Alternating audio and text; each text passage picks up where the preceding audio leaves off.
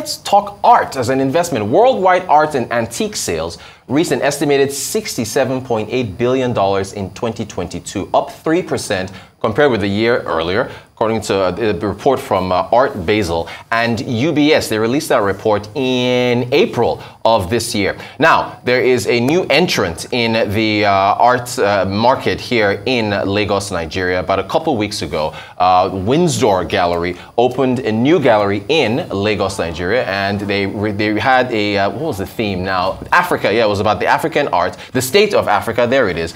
And they featured a number of talented African artists that were featuring their pieces for display to residents of Lagos. So, we're going to talk about that as an alternative investment. We have with us the manager of the Windsor Gallery, Ayo Oshodi. Ayo, good morning to you. Thank you so much for joining us. Thank you, Richard, for having me. All right, so, you know, it's a business show. We got to use economic metrics here. So, there's high levels of inflation, cost of living is high, all these things are happening, and you're opening a gallery right at this time. Is that what's the takeaway from that? As you rightly said, there is a high level of inflation, and I think it's about over 25%. That's right. But we also need to remember that the stock market has risen by 30%, and what that you were watching our last segment? Okay.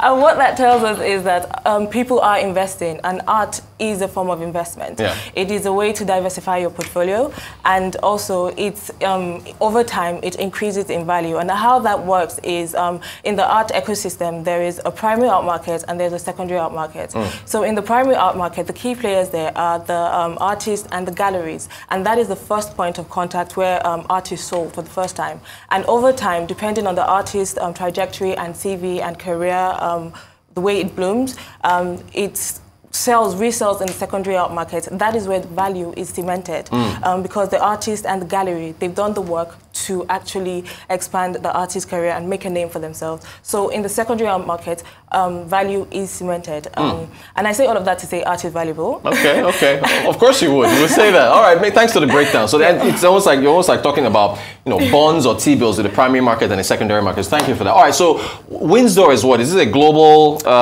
gallery with galleries all over the world, or what's? Yeah. So talk to us about this opening. That is the plan. Right now we have 5 galleries, 3 in Abidjan, and then 1 in Abuja, and the opening in Lagos. We have plans of expanding within Africa and outside of Africa. Our key focus is to give a fresh intake into the West African market, both for our established artists and emerging artists as well, and also for new buyers and seasoned collectors. And also cement art as a very viable financial asset. That is key, and that is another way of cementing art as, you know, viable value, the value of art. Now, you know, this always comes up, right? So whenever these niche investment, you know, electric vehicles come up, it's Lagos and Abuja. Fine art comes up, it's Lagos. What would it take for a Windsor Gallery to open up in Enugu or I don't know, Benue State? Well, is it purchasing power? I wouldn't necessarily put it down to purchasing power, simply because Abuja and Lagos, right, they're metropolitan cities, a melting pot of different cultures, different people. We have a variety of people there, and also Lagos is a creative hub, both in Nigeria and in Africa as well. This enables the production of art from the beginning stage, even from exhibitions, the curators, the framers, the artisans involved in it. It enables it to be a success, let me put it that way. So I wouldn't say it's spending power. I would say for now, it is the best entry into the market, Abuja and Lagos. It's a good entry into the market, and it's not to say that we will not expand to these places. For example, we are in collaboration with Fifth Chaka in Kano. Yes, so it's for our emerging artists to collaborate with them as well and display their work. Exactly. Some of these art pieces go from $600 to $40,000. Those are some expensive pieces of art. How are African artists doing compared to their contemporaries in Europe, Asia, and so on? Because this was all about Africa, right? Everything we saw here. Yes. All right, so how are they doing?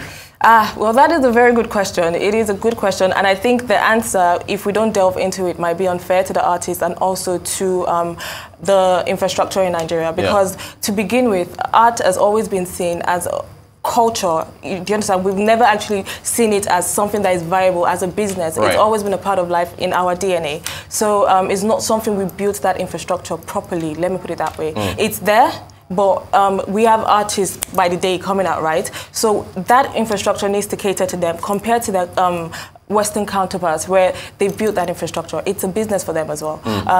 So if we tell an artist like, okay, you need to create scarcity so that there is demand for your work, how are they supposed to survive at that point? Right. Do you understand? As opposed to the foreign, the Western counterpart where there is that infrastructure, the government and is there. bigger market. The market is bigger, the spending and earning power over there is bigger, is larger.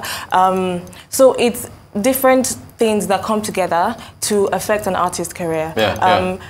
It is not for lack of talent. Right. We are extremely talented. Right. From the exhibition we have going on, you can tell from every corner of Africa, the talent is pure. It's just we need to do that work to build that infrastructure, and that is what Windsor is here to do as well. About a minute to go. Okay, so tell me about the theme. It was the State of Africa, so obviously you had to focus on African artists, yeah? So talk about the theme. So the theme is State of Africa. It was gotten from a book by Martin Meredith, and in that book it talks about different struggles as a nation we faced, from the riots to the coup, and we took that theme and took a positive spin to it, to showcase the creative and rich tapestry of Africa and the artists as well. So it's taking a positive spin on something that was highlighting struggle. Yeah, exactly, the struggle of Africa. I have to ask you this: gender diversity amongst artists. I think were all the artists that were displayed, they all male? No. So they were from female artists? But they couldn't make it. We have Aida Mulune, and she's an Ethiopian artist. She's absolutely brilliant in terms of what she has achieved in a career. It is phenomenal, and it fit for any woman, a black woman, and of African descent as well. We have Christine Seller as well, but they couldn't make it for the opening of the exhibition. They will be there. They will be in Nigeria. I think that this is Aida's first time of showing in Nigeria. She'll be here on the 15th of October, and she has a solo show in our Abuja branch as well. And her CV is impressive. She was the first woman to co-curate the Nobel Peace Prize. That in itself is amazing. She's literally the top photographer in Africa. So for us to get a caliber of artist like that, we mean business. So female artists they're doing their thing. Definitely. Okay, great stuff. AI, this is my final question for you. Artificial intelligence, you've seen what it's doing. They are generating images. Will they put artists out of business? What's your view on AI and what it's doing to art? I think for me personally, it's a simple answer in the sense that because art is very, it's a manual display of love, really. Like AI cannot replicate human emotions in that sense. So yes, we use AI to a certain point, but it is a different genre of art. It is AI-generated art. It is not the mainstream art, because art is a collector's item. It is emotional. There has to be a connection there. Look at that machine. That machine that we're just showing. That robot is drawing. You're saying that robot has no emotion. Oh, when robots get emotions, we should be scared.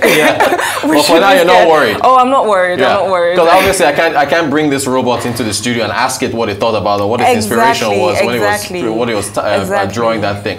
Look, great conversation. Ayo Oshodi, manager of Windsor Gallery Lagos. We thank you so much for coming and talking to us about art as an alternative investment. We got to have you back, because art is a great thing to talk about. I just can't afford the painting. We'll discuss that. Thank you so much for joining. Appreciate your time. Thanks for having me.